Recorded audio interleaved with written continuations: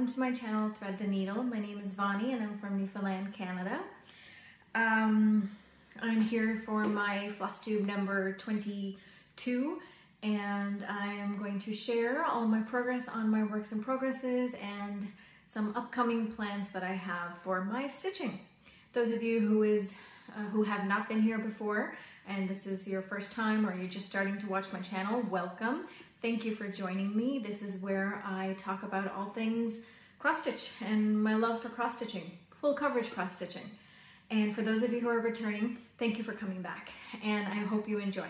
So let's jump right in. I have 3 projects that I call my focus pieces for the year, and these were 3 projects that I really wanted to give a little bit of extra attention because of the amount of works and progresses that I have so many on the go all the time. I wanted to make sure, and I work on them in a rotation, I wanted to make sure that these 3 pieces would get a little bit of extra attention. So every week I make sure one day is dedicated to them. So let's start. We have, in the beginning, we have Ganesha. Now, Ganesha is a Heaven and Earth Designs project, and it's being done on 22 count, 2/1 full cross. It is one of my favorite pieces, and I have to say I'm really enjoying it, and I've gotten a lot more done on it this year than I have in the last few years. Yes, few years. These are labors of love. They take a long time, but the end result is always worth it. Now, this is also the project that I've chosen for my June Daily 100. So Daily 100 is something that Leanne and I do. I think we started it, calling it Daily 100 just recently, but it is a concept that started by, I think, Stitching Mommy. And basically it means that you pick a project and you do 100 stitches on it every day. I decided to do a different project every month. I think Leanne, who is Small Town Stitches, she is doing the same project until she finishes it. Hers is also really lovely, but I decided for the month of June that I wanted Ganesha to have a little extra love. So here's where it is. Now, I've been doing good with the Daily 100. I'm just a few hundred, maybe a couple hundred stitches behind my quota, only because I'm finding the weekend weather is good and we have some time, so we'll probably do something outside. I'm finding it a little harder, and plus we had all our graduation celebrations for my son, so there was always something going on. So the weekends are a little bit harder to get in my Daily 100, but I try and catch up on the other days, and this is how much I've gotten done. So I'm finally getting into more of the colorful part, but I've gotten a lot of the background stitching done and I'm still enjoying it very, very much. So this is Ganesha, and I can't wait to get back to it. So that is project number 1, in my focus pieces. The next one is, the next one is called, it's a mystery cell by the Cross Stitch Studio. But I guess it's not a mystery anymore because we kind of know what it's going to be, but it's still a mystery because we don't know what the full picture is going to be. But here's how much I've gotten done, and now it's even easier to tell where the features are coming. So this is the eyelid or the eyelash area of the owl, and it's getting to the good stuff. This page I decided to stitch in cross-country stitching because I'm a little bit faster on that, and that way I think I can get through it a little quicker because I'm already behind on this. I was trying really hard and I was doing good for the first few months. I think up until month 5, I was keeping in time with it, and then month of June came and I just lost it all together. I'm already a month behind, and before you know it, the July month's page is gonna come out. So I'm trying not to stress about it. I'll eventually catch up. I might be a month or 2 behind, but I'll eventually get it done. I'm still really enjoying this one. I'm really enjoying the not knowing what you're stitching on. I know a lot of people that might scare you, but I find it exciting and fun. I know the end result is going to be good. So just because I know the quality of the patterns that this company has put out before, so I have no issues with that. It's being stitched on 22 count, 2/1 full cross. Okay, then we're gonna go to my next focus piece. This is Siamese Fighting Fish by Anita from One Stipple Two Stitch. And here is her lovely piece. I love, love, love the colors that are coming out now. Here it was a little bit more darker teals, but there's some blues and greens coming out here that I'm very much enjoying. So I'm getting through this diagonal right here. And as you can see, when I get to the bottom of my diagonals, I'm finishing them off in this type of point so that I don't have a straight line of stitches going across the bottom of my pages.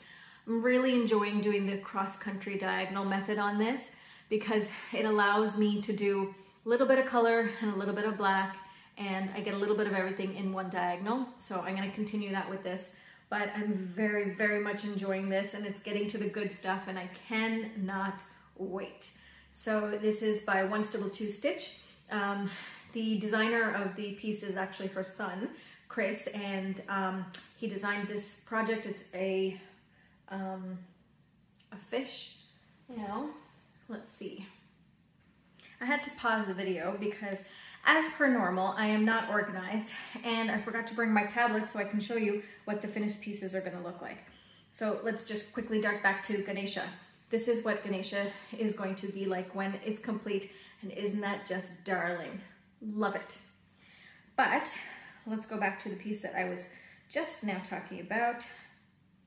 The Siamese Fighting Fish.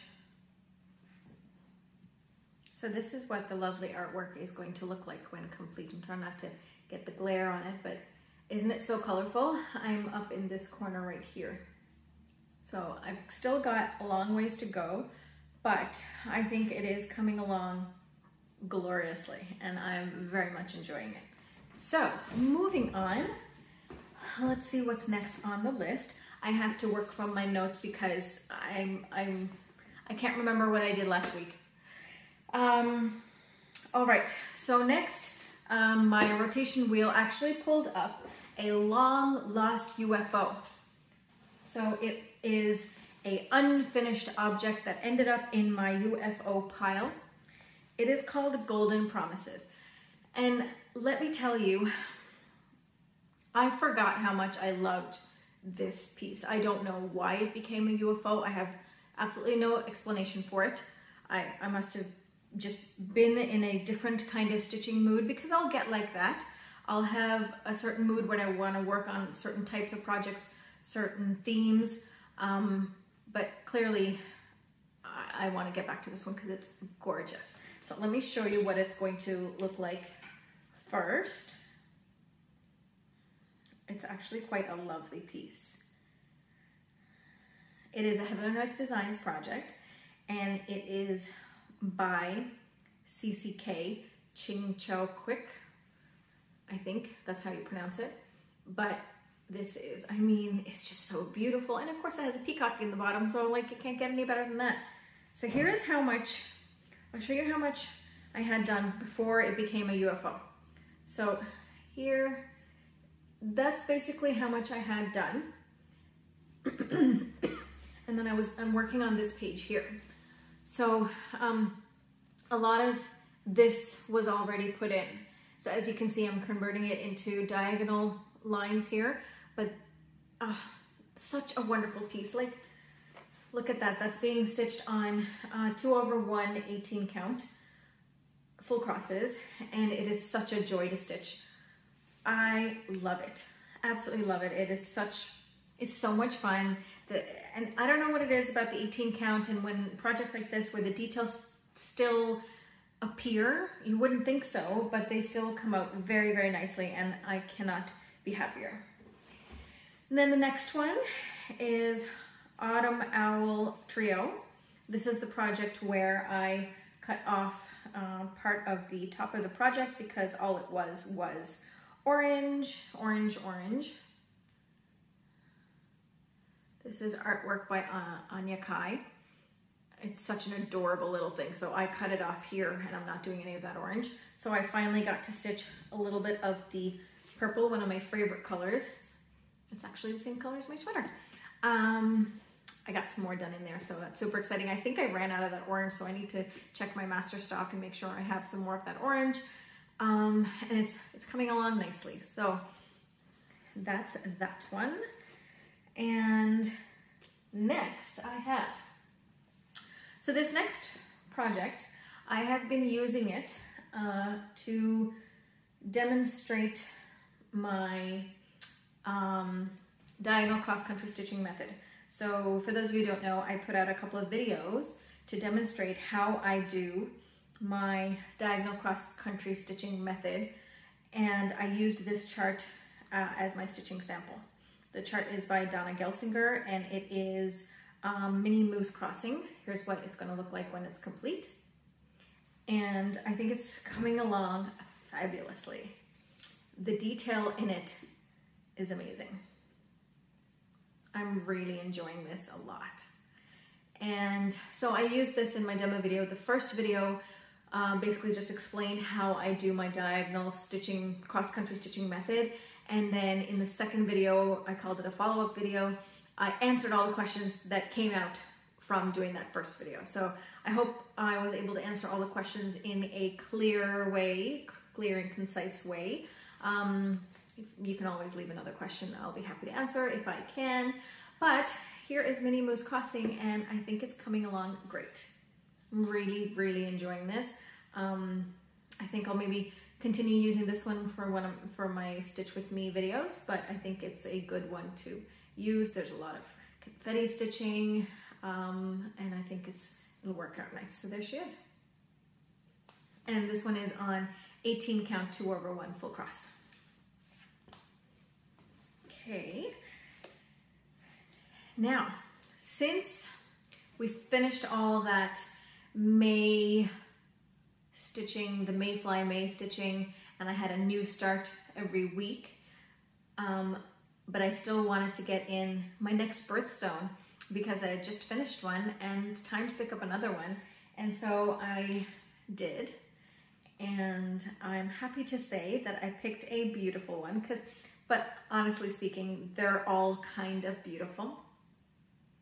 So the one I picked was QS Sapphire. And I just love all these blue colors. They are so much fun to stitch. And yeah, I'm only doing the sky just now because I started in the upper corner, but it is still very much a joy to stitch. And here's how much I've got done so far.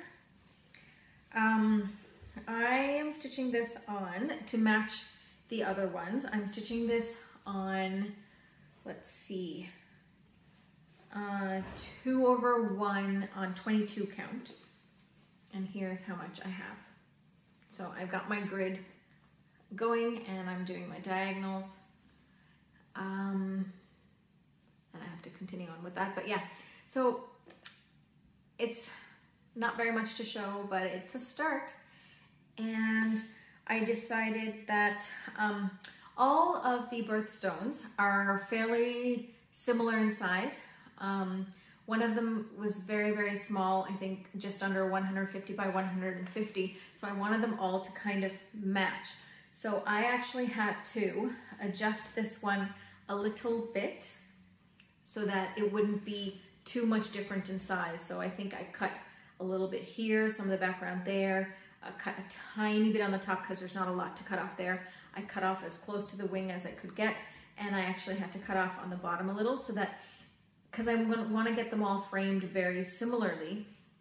So I didn't want it to look very, very odd if this one was so much bigger than the other ones. Because this one is my 4th one that I'm stitching, I believe. So I think it'll be really fun. The colors are just my kind of colors, and I'm really enjoying that one a lot. So I did have to adjust the size, but I think I'm okay with that. Now, let's see. another thing that Leanne and I are gonna do together, because I think we both like Christmas, and I just finished the QS Christmas presents a couple months ago, and I didn't have another Christmas stitch in my stash or in my work in progress pile. So I wanted to find another one, and I think a common thing that a lot of people talk about is Christmas in July.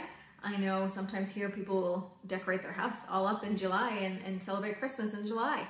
So I thought, why not stitch a Christmas in July piece?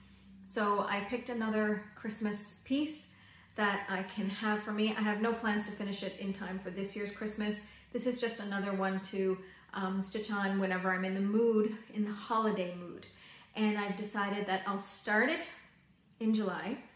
July 1st is Canada Day, so we all have a holiday. So I might just use that to start the stitch. But my plan is, for my Christmas in July stitch, I will stitch it on every 24th and 25th of the month for the holiday season. And we'll see where we get with that. Here is the one that I finally selected. There were a lot, let me tell you. There was a lot to choose from. I didn't want anything too big. I didn't want a big chart, because then I already have a few big charts in my rotation wheel in my works and progresses. So I wanted something manageable that would only take me not as long. And so I finally found this one. I think it pretty much, I just love it. So here it is. It's called, I think, it's by Ruth Sanderson, and it's Mini Christmas Mailbox. It's lovely. There you go, that's the true colors. It is just so lovely, and weirdly enough, there actually is not very much white in it. There's some Krynic, which is that sparkly thread, but there actually is no white. There's every other color but white. So I'm very curious as to how this is going to stitch up. And the other thing that I wanted to try, and I think I might try it with this project. So I've done every kind of stitching method out there. I've tried stitching block by block. I've tried stitching using parking method. I've done cross-country stitching. I've done the diagonal cross-country stitching, which is my preferred method at the moment. But what I have not tried is ECC, the extreme cross-country.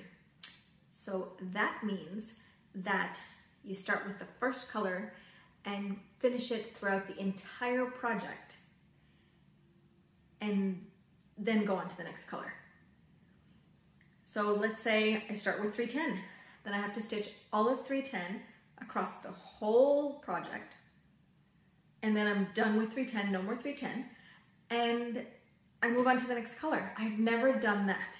I've only ever did cross-country stitching within a restricted area, like a page, and now, of course, I restrict myself to the diagonal, but I still stop at the bottom of the page line, but I feather my stitches, or I'll do like I'm doing on the Siamese project. I will bring it to a point so that there's no page line, but I've never tried extreme cross-country. I'm gonna play around with it, see if I'm in the mood to do it. I think it would work better if the whole project fits within a frame. I think I have a large frame, if that works. That way, because I think I'd get annoyed if I have to keep changing my frame out and moving it along the project. I think it would work much better if the frame stays in one place. And it's a small enough project. I haven't decided if I'm doing it on 22 count or 18 count. So many decisions, but fun decisions. So a lot of things to think about while I move on, but lots of summer is here, you guys. So lots of things happening, but I still want to get lots of stitching done because that's what I love. That is my me time. That is my favorite time, is when I get to stitch. So I would like to end it there by saying thank you for joining me today to come see my update on all my works and progresses. I'm having so much fun stitching them all, every single one, and each one is so different. I mean, you've got a birthstone, you've got a wildlife piece, so out of place for me. You've got owls holding a Starbucks cup. I mean, come on, you can't tell me that's not a Starbucks cup. All right, it even has the winter design that Starbucks has on it. So then we have that. Then we have this lovely piece. This is so me. Then we have this colorful piece, the Siamese fish one. Then we have a darn mystery cell. We don't even know what that's going to be like. And then we have Ganesha, which is also very me. So I love variety. If you didn't already know that, you know it now. So thanks for coming and watching me today. It's been a blast. Until next time, bye now.